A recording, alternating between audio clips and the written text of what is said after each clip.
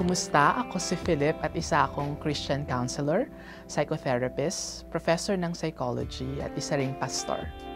May pag-aaral na na-release lamang this June na nagkaroon ng estimated increase of 25 to 30% ang nakakaranas ng mental health issue katulad ng depression at anxiety disorder dahil sa pandemic.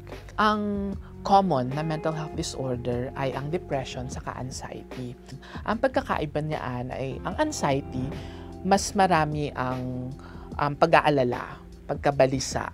So doon nakafocus usually yung symptoms. Samantalang sa depression, ang nagiging focus ay yung pakiramdam ng loneliness, helplessness, and hopelessness.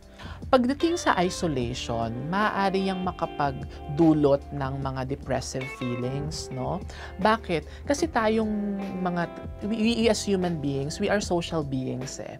Kailangan natin ng social interaction.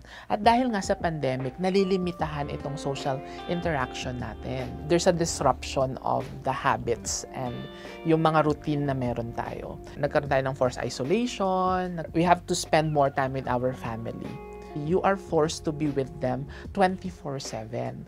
So itong mga pagbabago sa environment, maaaring makapagdulot ito ng too much stress. Meron kasing link ang stress sa sa depression saka sa anxiety.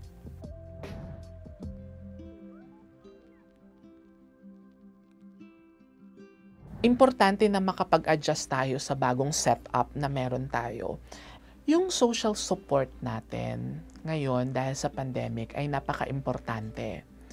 Ang social support natin ay maaaring manggaling sa ating pamilya, mga kaibigan, mga workmates siguro. You're not talking about numbers here, pero yung quality at yung lalim ng relationship na meron ka. Another way for us na makapag-cope is to distract ourselves with other activities. Halimbawa, nauuso ngayon yung gardening, no? O kaya naman pagluluto. Itong mga small activities na to, maaari ding pagmulan siya ng joy na maaari, dahil nga kailangan natin yon even at this time. Mapapansin siguro ninyo dahil sa pandemya, parang we have a short fuse, or in other words, madali tayong magalit or irritable tayo. That can point to something na meron tayong pinagdadaanan or hindi natin na-express ng mabuti ang ating emotions. Halimbawa, meron kang pagkabalisa, restlessness, to the point na hindi ka na makapag-function. It can be a red flag na nakaka-experience ka na ng mental health issue. So, importante na magkonsulta tayo o humingi ng tulong sa mga professional para mas maproseso natin itong mga nararamdaman natin, mga reaction natin.